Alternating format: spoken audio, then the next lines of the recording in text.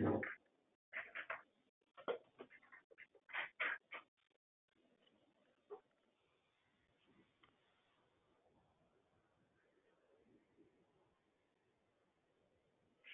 afternoon, everyone.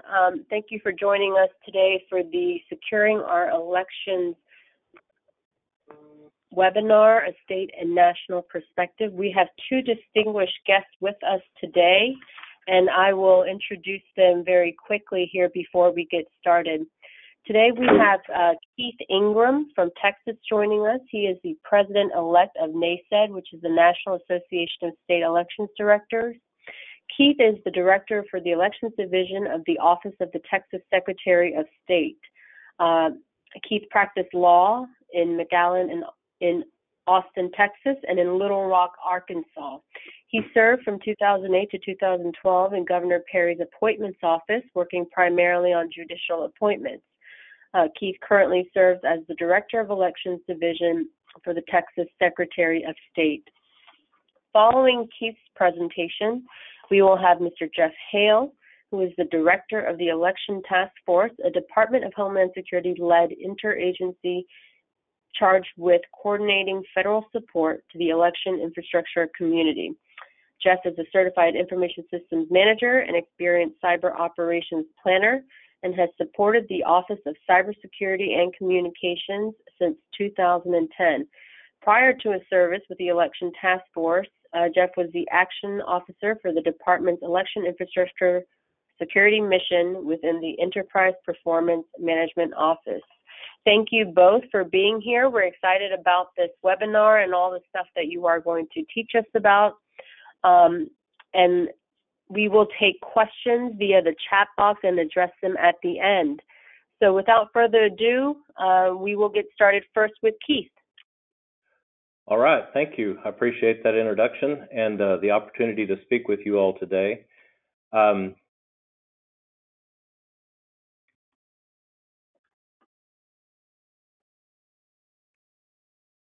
Making sure I've got control of the screen. I represent today the National Association of State Election Directors to tell you a little bit about what the states are doing with regard to election security. NASED is the only professional organization for state election directors, and we have members from all 50 states, DC, and the territories. And we get together twice a year, and you can see that we look like a fun-loving group. This is the executive board of NASED, and we met with Homeland Security earlier this year. All right, so we were talking about cybersecurity in elections. As you know, in 2016, Arizona and Illinois had a problem with malicious access to their voter registration database. In August of 2016, state chief information officers were notified about potential issues, and Homeland Security Secretary Johnson spoke with state election officials, and it was a rocky beginning to our relationship with Homeland Security. That call did not go particularly well because the point of contact for the breaches or suspected breaches in Arizona and Illinois and the targeting of other states was communicated with, the state chief information officer, which is not necessarily us, the election officials. And so part of what we've had to do with Homeland Security is develop direct lines of communication. There was the statement about interference that coincidentally was put out at the same time as a video of the incoming or soon to be elected president. And so the warning did not get much play. We had our election. Everything went off without a hitch. No votes were messed with on election day. There's been not any evidence at all of election results tampering. In January, Secretary Johnson declared elections as critical infrastructure, a subsector of government infrastructure. And in September, 21 states were notified by the Department of Homeland Security that they were ones actually targeted by the suspect IP addresses from Arizona and Illinois. Texas was one of those, and we were quite surprised to get that news because we had no indication prior to that. And it turns out that what happened was our old IP address for our website, our public-facing website, was scammed.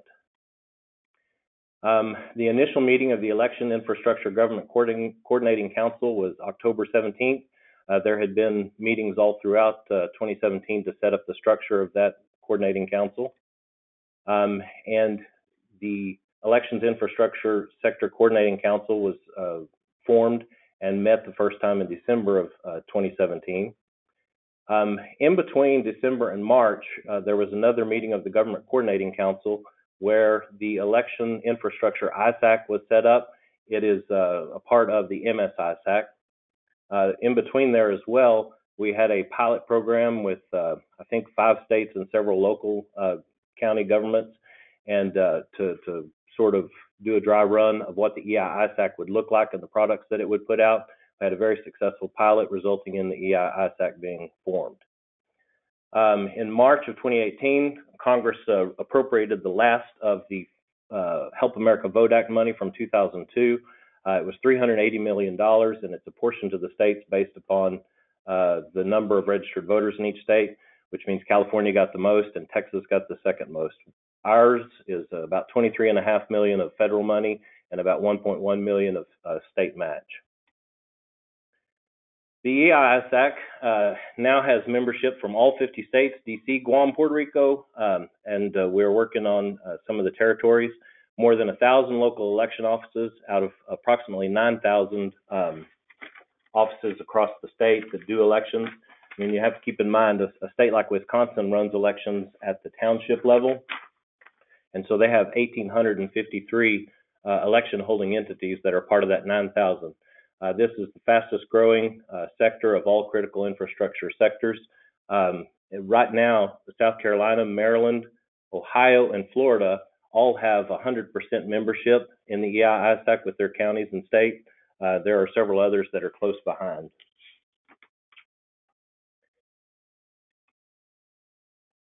One of the things that several states are doing is they're taking advantage of their state National Guard cybersecurity professionals, and they're doing this in a number of ways. They use them for analysis, to run trainings and tabletop exercises, as well as to conduct assessments at the local level and at the state. West Virginia is unique. They have a person from the National Guard assigned to them all the time, and so that person is monitoring the network traffic and acting as human eyes on their infrastructure. Kentucky and others have used National Guard extensively in assessments at the local level. Obviously, we use our in-state resources. The Departments of Technology and Chief Information Officers offer many services comparable to Homeland Security. Here in Texas, we've had a close working relationship with our Chief Information Officer, Todd Kimbrell, for a number of years. We've taken advantage of the resources that the Department of Information Resources has to assess our systems and make sure that to do pen testing, as well as to help with contract procurement. They've got a very robust procurement platform over there, and once something is on the state contract with DIR, it's easier for us to access it. And so we have been working with them since, I guess, March of this year when the money was appropriated.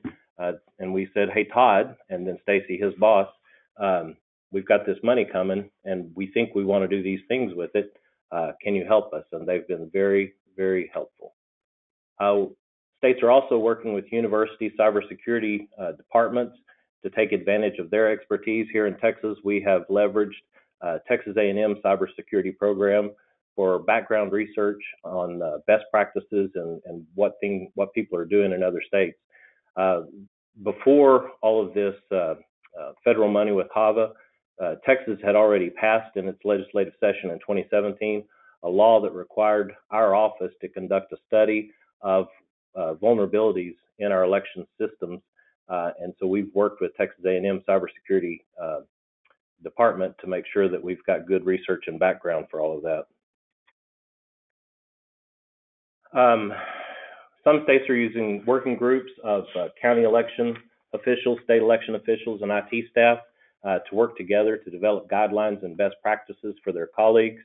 The working groups that are currently formed are in Connecticut, Iowa, Rhode Island, Alaska, Pennsylvania, and Kentucky.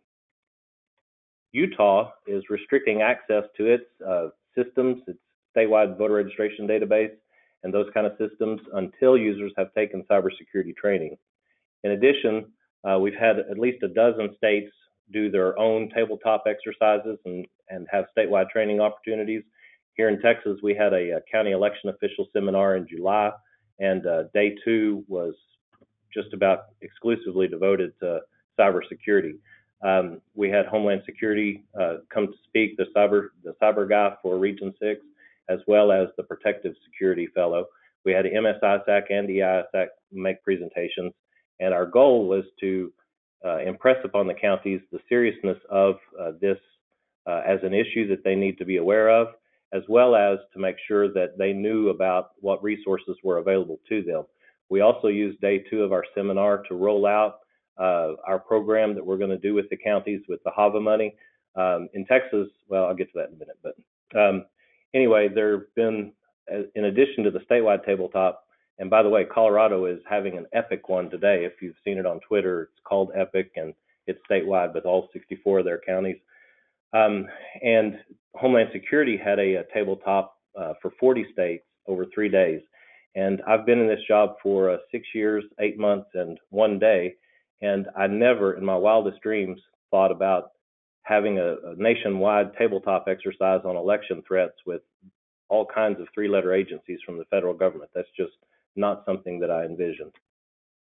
One thing we need to keep in mind is that as long as there have been elections, there have been attempts to circumvent the results.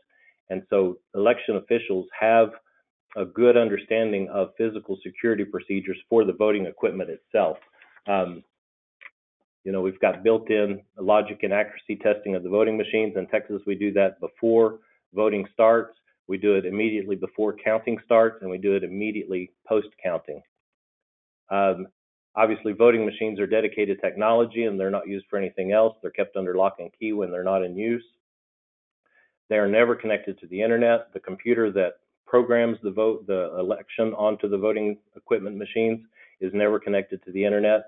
The computer, the central computer that programs the election and tabulates the results is kept under very strict lock and key with limited access. A lot of counties don't even allow the janitor to have a key, so it's only the election official in that county who's allowed in that room. The decentralization of election administration over the 9,000 jurisdictions that I mentioned before means that there is not one system that a bad actor can take down or one location for everything. In order to circumvent the vote, they would have to be physically present at a number of election offices, and probably they would have to have Confederates on the inside. Secure physical storage, there's all sorts of chain of custody, seals, locks, and then of course we canvass the results, we have recounts, we have all kinds of audits. Here in Texas, we do a partial manual count of 3% of the precincts in one race to confirm the results. As I mentioned, the remaining $380 million of Help America Vote Act funds were appropriated earlier this year. As of July, 100% of that money has been distributed to the states, which required a great deal of effort on the part of the Election Assistance Commission, and we appreciate their help in that regard. And all of the states have given the Election Assistance Commission their narratives and a budget for how they plan to spend the money. The overwhelming thing that it's going to be spent on is enhancing election security at state and local levels. There's also a good chunk that's going to be spent on post-election audits and how to improve those, and election security of the voter registration database. Here in Texas, we have taken action since 2016 in several regards. We have instituted multi-factor authentication to access the voter registration database. And what the users can do is authenticate their computer for a week, but if they access the voter registration database after hours, they will have to re-authenticate every time. We have encrypted our VR data as of last weekend, so if anybody does a brute force attack on the servers themselves, they won't get anything useful. We have installed an Albert sensor on the VR database because our VR database is not housed at the state data center where Texas's other Albert sensor is. We have been working closely with Department of Homeland Security on cyber hygiene scans and vulnerability assessments and other all of their suite of services that they have available. We are either have done or working to schedule. And we have been, we've started a program with our Department of Information Resources and Todd Kimbrell to use the federal money to begin assessing county election offices. Our DIR had a managed security service agreement or contract, and so we worked with that vendor to make sure that there was an election-specific assessment, and then we have got over 100 counties interested in doing it. We're well down the road with about 25 right now. So we expect to have some of these assessments in before 2018. In addition, we have secured licenses for training materials over the web, and that training has been offered to the county users. And that is all that I have for today, I think.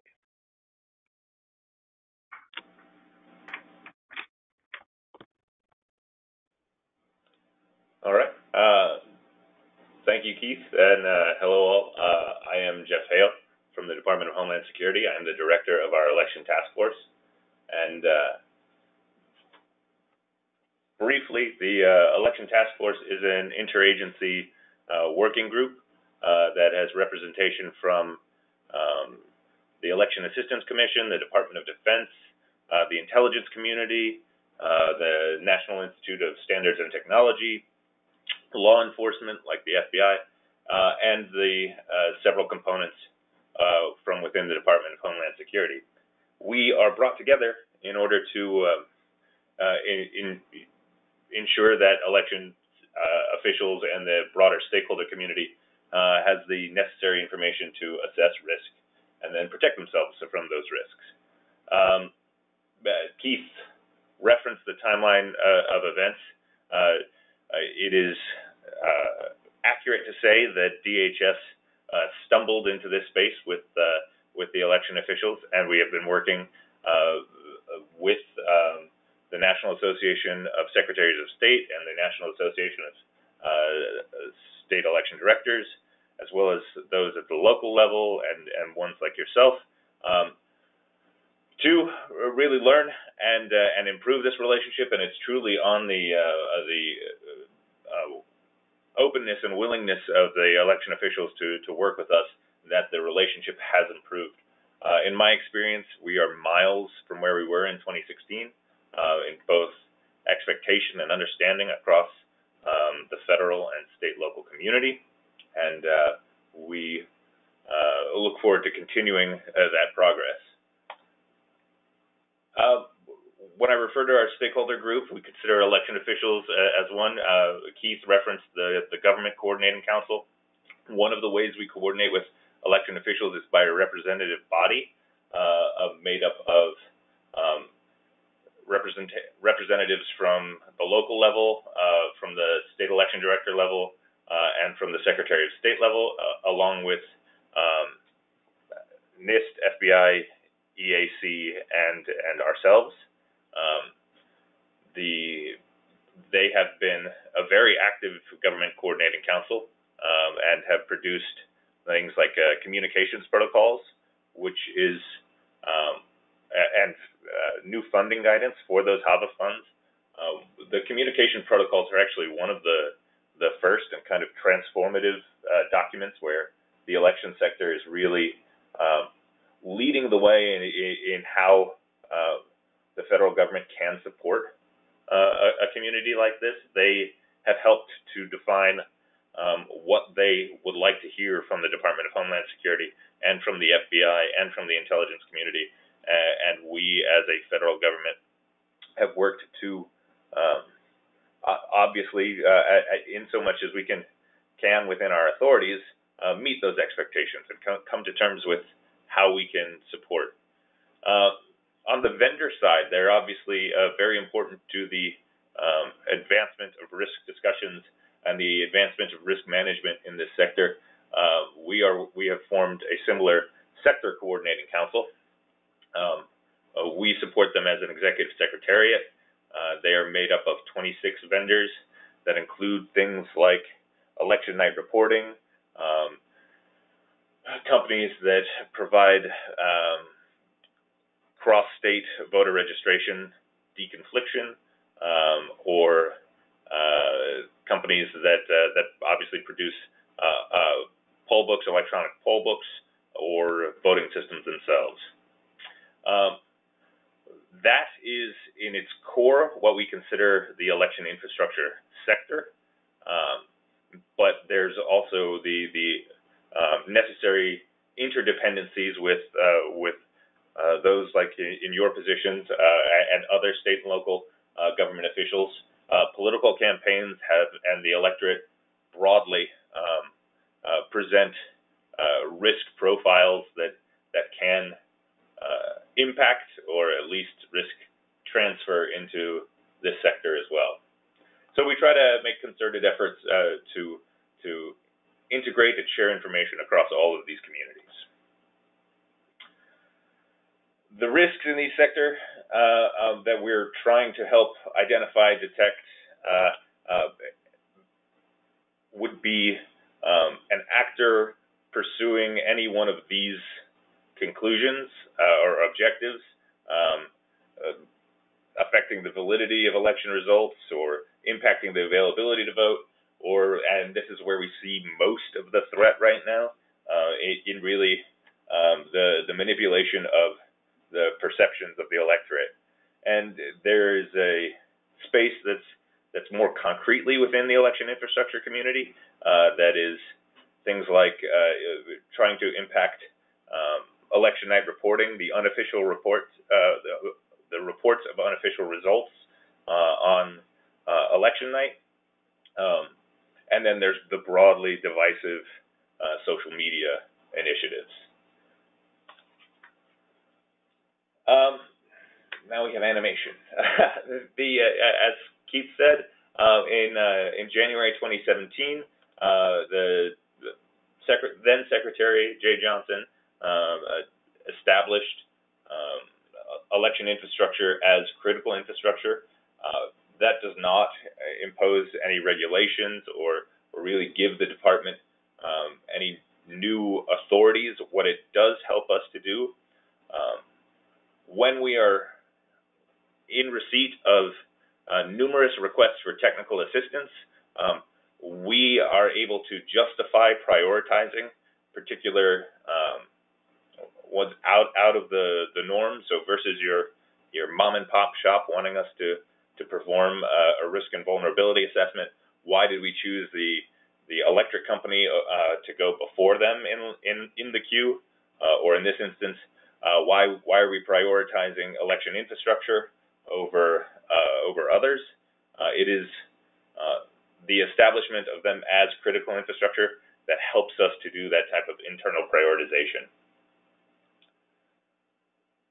We also think, and we hope that the critical infrastructure designation helped to recognize this as an issue of national security, and not only have we prioritized the resources we can provide, we have hoped that this dialogue has helped to encourage states and Congress to continue to resource this as an issue of national security, and this is also afforded us the opportunity to establish those coordination groups that I described earlier, and allow them to hold national risk management discussions. These are what end up driving the initiatives like the national level tabletop exercise that Keith referenced, which we hope to have on an ongoing basis each year. Now, at the core of why the department is in the election space is our ability to provide cybersecurity services and protective security services. We have field staff. I believe Keith referenced him as the cyber guy and the physical security or protective security advisor. We have about 150 located across the country right now. And as state CIOs, I hope you are well versed with your, but if that's not the case, I would be happy to connect you with the regional director or the CSA in your state. They help to connect you to DHS services. They help to connect election officials to the foundational services that we think we can provide to help them buy down risks. The services that we offer are fairly broad. I've highlighted 3 on this slide and 3 on the next that are kind of our most popular and foundational here. The top being our cyber hygiene scanning, which is just vulnerability scanning of internet-facing IPs against a public NIST vulnerability database. So nothing proprietary there. This is uncredentialed, so it's very light touch. And a lot of states and election officials are already doing something along this line. What we offer to them is a second set of eyes in their broader defense in-depth strategy. Risk and vulnerability assessments are the 2-week penetration testing that what you see on the right column is a kind of a la carte option that you could select what things you want to focus on. And then certainly the phishing campaign assessments are where we've tried to encourage state and local jurisdictions to understand the vulnerabilities presented by the behaviors of individuals. Keith gave rough approximation of the number of election jurisdictions. Certainly we're not anywhere near complete in serving these jurisdictions, but that shouldn't be a measure of success, really, because of, as Keith mentioned, a lot of what they're doing and a lot of what you all as CIOs have already been providing are equivalent to this or better. We just want to be able to make sure that this is available to those who haven't already taken advantage of some other solution. On this slide, these are more organizational and policy-driven assessments, understanding your kind of cyber resilience posture as according to the NIST cybersecurity framework. The middle one is understanding your supply chain dependencies and other elements. This is one where we've actually found election officials to be phenomenally prepared in their ability to operate an election under a degradation of services of electricity or alternate location in a flood. And this is where election officials have truly shined in their continuity of operations planning. And then the cyber infrastructure survey is really one that just assesses your implementation of fairly standard controls. Keith referenced the Election Infrastructure Information Sharing and Analysis Center. It was officially started in February, as he said. It has grown to over 1,000 members, and each state is participating. There are multiple levels of participation. Keith also referenced an Albert sensor. That is a net flow and intrusion detection sensor that we have previously only provided to state CIOs. States could have obviously purchased them for additional services and for additional coverage. But in the establishment of the election infrastructure ISAC within the MS-ISAC, DHS has funded the deployment of Albert sensors to serve the election infrastructure network. Now, we have more than 38 states have confirmed and validated that their election infrastructure is protected by an Albert sensor right now, but half of those have been either the existing architecture or re-architecting their network so that election infrastructure sits behind it, and the other half have been the deployment of new sensors. Some states have also decided to purchase them at the county level. DHS is funding some in the county level, especially for bottom-up states, and we continue to deploy those as rapidly as possible. As I kind of begin to come to a close, what we've really been focusing on recently is outreach to local officials. Participation from groups like Keith's and the National Association of State Election Directors and the National Association of Secretaries of State has been phenomenal. We feel the ability to contact and communicate with the right officials in every state at the state level. We are dependent upon them to help us to communicate at the local level. So we've also been working with the state election directors to identify how we could continue to provide value at the local level. So what we have encouraged them to do is sign up for that EII-SAC to pursue cyber hygiene scanning or the equivalent, and to do a phishing campaign assessment or the equivalent. I know a lot of states do that as well, but some of the results we've seen are indicative of a need to grow and mature the cybersecurity awareness in election jurisdictions. Again, this is the kind of a concluding slide for me that identifies like what we're really where we see the accountability on an election official in this, and how we want to help them to ensure they're able to do this. With that, I would like to conclude and allow time for questions. Thank you both. That was really interesting. And then Keith, it's good to hear that you've been working with Todd in Texas. And I'm kind of curious if you could speak to some more experience of your members. But before we do that, I'd like to remind everyone that we are taking questions via the chat box. So please feel free to type your questions in as we're chatting. So Keith, I know you mentioned you were working with Todd. Do you think that other members of NACED are also working with their CIO?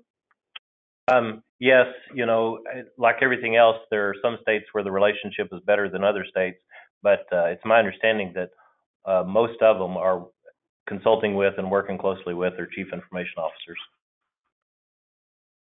You know, sometimes it's a turf battle, and so you got a CISO and the election official and a CISO at the state, and anyway. Mostly. We understand. Yeah, we understand. There are some other areas where we kind of have that similar issue. The question for you, Jeff, you mentioned CSAs and putting state CIOs in touch with those folks. Have a lot of states taken advantage of that, and how are they using that most frequently? I know you mentioned a few services already. So CSAs, the cybersecurity advisors, perform all of the assessments on the second slide, the organizational ones. They also have an additional 5 other similar organizational policy assessments. They, along with our other field staff, have held thousands of meetings with state and local election officials just to help facilitate the information sharing process.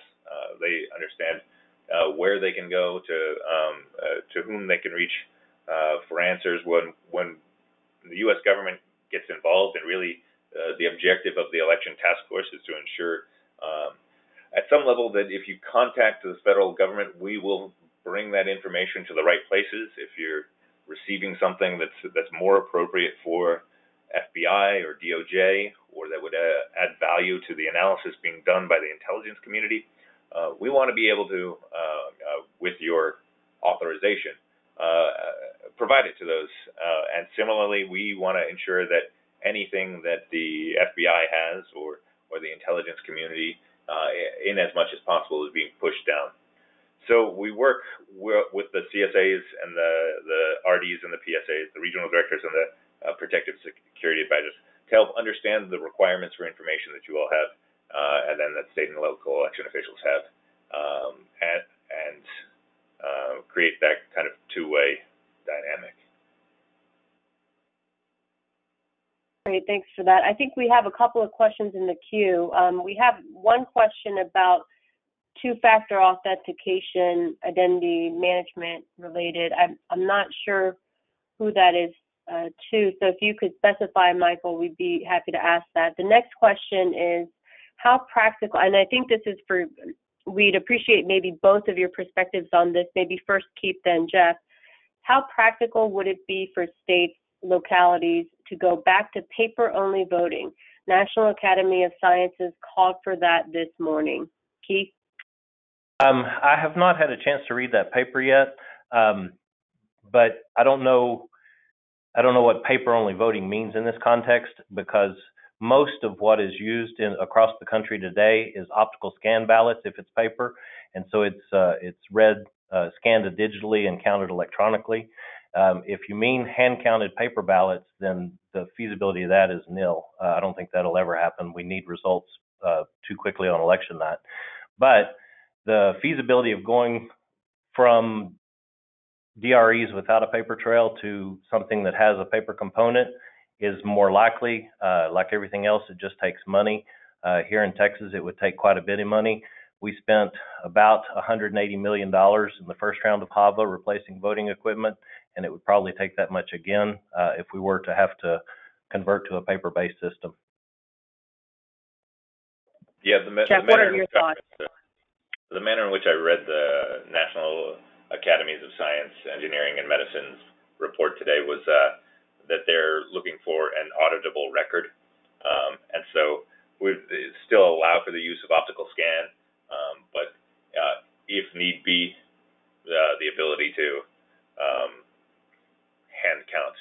And I think that's ultimately because their report also truly advocates for the use of post-election audits and risk-limiting audits, and that you need the material to be able to do so.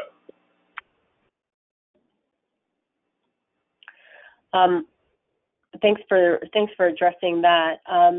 We have another question here. I think it's about the mechanics of signing up for the Election Infrastructure ISAC. Someone asks, Drew asks, where does one sign up for the EI ISAC? Okay, there is within the MS ISAC. It's in a couple of locations in my slides, but they're within the Center for Internet Security is their parent organization for both of these, and then when signing up, they've established a kind of domain of interest that you could click through and ensure you're in receipt of that information. So far, there has been mostly common information between the broader MSISAC information and then the specific EI ISAC, and I expect that to continue. That's why we fund it from the same place. But the most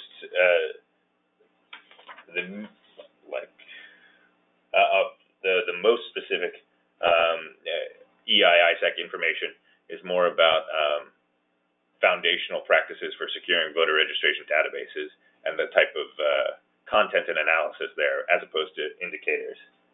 My slide 10 is one of the places where you can see the link to get more information. Yeah, and I just Googled EI-ISAC, and the first hit was the membership application page. Thanks, Keith. Another question we have, and I think this is for Keith, are most states releasing all of their funds to the individual election authorities? Our state is using a portion as required by state law for cyber. It's going to be different in every state. You can go to eac.gov and look at the narratives and the budgets and see how they're going to do it. Here in Texas, we decided that it was not enough money to do a grant program and let the counties have a menu of options. So we secured this managed security service assessments through our Department of Information Resources and told the counties this is what you can do. That's going to use about $7 million of the money if everybody takes us up on it. And we're going to use a couple of million at the state level for enhancements of our voter registration security. And then the rest of it will be for remediation based upon what the assessments find. We expect that the counties are going to partner with us on the remediation effort, and so we'll make those dollars go further.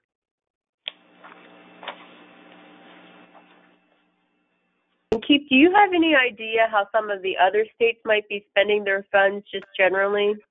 I know on the EAC site they did do a broad rundown of how states are using that. I think over 35% is spent on cyber. What are your thoughts? I think it's going to be similar.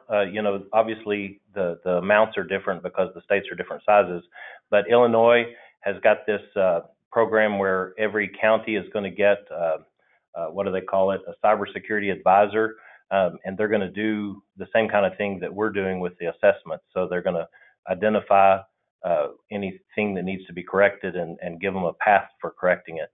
In New Jersey, they're using their state homeland security for the same thing and funding it with this money. So a lot of the effort is to make sure that the counties are doing what they're supposed to be doing at the local level. If you think about election infrastructure, it's really about four different main categories. There's the election equipment itself and the computer that programs those. Those are all going to be at the local level. Some states are top down, like Maryland or North Carolina, where they control what the counties use, but the stuff is still housed at the local level. And then you got the voter registration database, which is usually going to be connected to the internet and more vulnerable. And then you've got the candidate management election night returns piece, so that if somebody messes with that, then it makes the voters worry about the integrity of the election, even though the votes themselves haven't been messed with. And then you've got public-facing websites. So it's all of those different components. The most, like I said, the most vulnerable piece is probably the voter registration database. The piece that people worry about the most is the election equipment itself. And so we need to make sure with this federal money, and I think the states are doing that both of those things are secure, the voter registration data, as well as that the counties are taking good measures to protect the equipment at the local level. Thanks, Keith. And I think one general question that I think we might have, and I think you would be good to answer this, is how would you address those concerns that we hear about where, those broader concerns of, our elections are being hacked and voter machine malicious kind of hacking and altering votes and those types of comments? How would you address that? And what do you say when you hear those types of things? The first thing that we emphasize is that the equipment is never connected to the internet. It would require physical presence to mess with. That seems to allay most people's concerns whenever they call the question. The problem is that a lot of the news stories on what happened in 2016 and the concerns expressed since ball together all four of those things that I mentioned. So they treat election night reporting websites as synonymous with the votes, and it's just not. The votes are in a separate system in another room. It's just the reporting of the results at the election night return website. So I saw that Politico article after DEF CON where a 17-year-old says, I hacked an election and I'm not even a very good hacker. And that whole story was just soup to nuts wrong. It didn't affect the actual election at all. It just affected the reporting of it. And so I think a lot of what we spend time doing here is disentangling the different things that people are talking about. And if we're trying to cultivate a local reporting cadre here in Austin that understands the difference between a website scan, a VR penetration, and an election system. If you can get a reporter to understand the differences between those, then the reporting gets a lot better. Thanks. I think that's probably the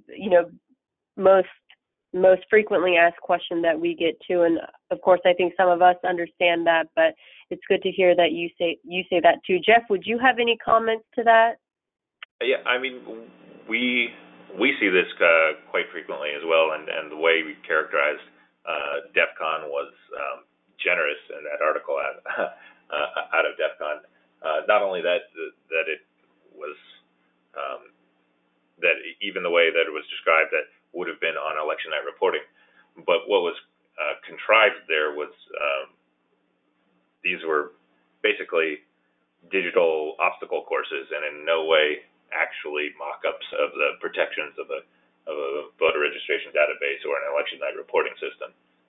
And so we try to work to amplify the honest brokers in this space, and we see that a lot of the members and the leadership of the National Association of Secretaries of State and the National Association of State Election Directors are put in a position to represent their respective communities and help to dispel disinformation. We also think that while this is a challenge now, when it comes down to a more operational election environment, reporters need to know to whom they can turn on misinformation about the availability of polling places, or things that we saw in 2016 that said just text to vote, or late voting exists. So this is where we're trying to also help the media and social media companies have the connective tissue with honest brokers of information in the election infrastructure space, like Keith and his peers. Wonderful. Thank you both for addressing that. I know that's something that you guys have to address probably pretty frequently, so thank you for doing that. So I think we don't have any more questions. We're getting another question in the queue, but before we get to that, let me get to that real quick.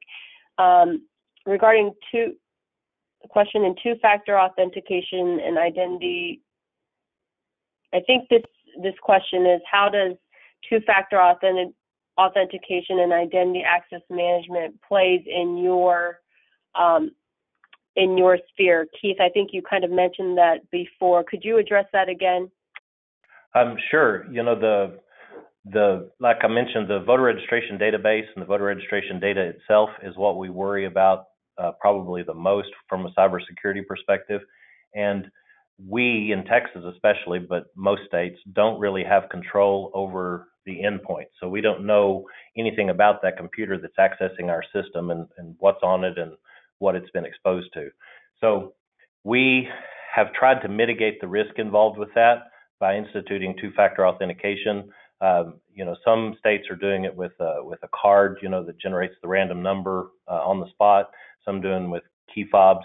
We're not. We're using cell phones, and I don't know if it would be better to have another thing to keep up with or not. But in the meantime, as part of our vulnerability report to the legislature that we've got to do, we have been investigating using virtual desktops or thin clients to access our system, and requiring that anybody that access our system go through those, as well as do the multi-factor authentication. Obviously, that'll be an investment. That'll be an ongoing investment. But if the legislature wants to do it, that's probably the most secure way to fix our endpoint problem. Wonderful. So on a concluding note, I think, Keith, I wanted to ask you, what can state CIOs do to help you achieve your mission? How can we be helpful to you? The model here in Texas, where we've had a very good partnership with our CIO and CISO, I knew who they were, and we had worked together before 2016, which helped, when our relationship had to grow closer. But make sure that the election officials in your state know that you're available and that you have resources available to them. If you haven't, in the past, then start now, because it can be a very valuable partnership, from the contracting to the cyber hygiene to the pen testing and assessments. I mean, our DIR has been phenomenal and just a great partner. Well, I know Todd really appreciates that. We don't have any more questions for you, our speakers, and thank you for everyone for joining today. We will make the slides available as well as the recording. Keith, Jeff, thank you so much for your participation today. We really appreciate it and learned a lot from the conversation. Thank you so much. All right. Thank you. Thank you. This concludes the call. Thank you, everyone.